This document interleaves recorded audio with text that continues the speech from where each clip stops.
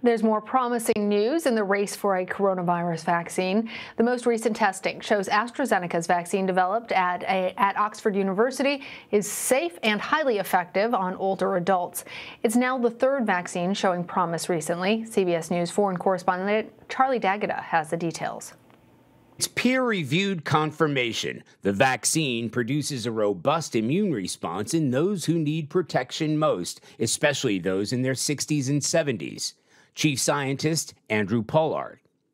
Well, I think the thing that's really we're delighted by is to see that we're seeing the same immune responses in older adults as we have in younger adults. And I don't think we really predicted that in advance, because a lot of vaccines in older adults actually perform rather less well. Even more encouraging, older age groups tolerated the vaccine better than younger volunteers, too.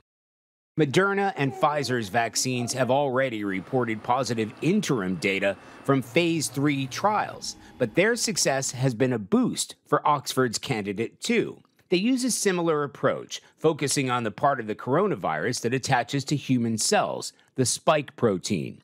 Moderna and Pfizer's vaccines inject messenger RNA that instructs cells to make harmless versions of the protein. The Oxford-AstraZeneca vaccine uses a weakened common cold virus to deliver those genetic blueprints. But the goal is the same: to trick the body into mounting an immune response that will remember the coronavirus should it ever attack. Producing an immune response is one thing, but when it comes to stopping the transmission of the virus, Oxford's clinical trials may have an edge.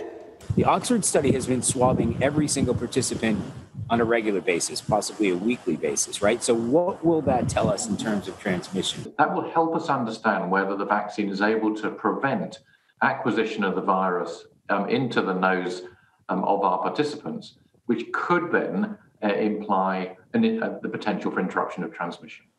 If we could also interrupt transmission, then we may get to a point where enough people are vaccinated that the virus is stopped in its tracks. In the long run, the Oxford vaccine may be easier to roll out than the others because it doesn't need to be stored at deep freeze temperatures.